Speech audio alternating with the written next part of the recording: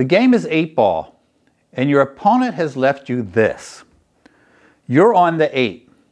Now, we have a chance of actually hitting the 8. Even though that 9 is kind of in the way, we could go off of that rail and come back if we wanted to risk this happening.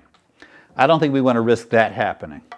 What can we do that gives us a chance to make this ball and also eliminates the chance of scratching at all, with a high probability of at least hitting the ball? Well, we could come off of 3 rails. That shot would look like this.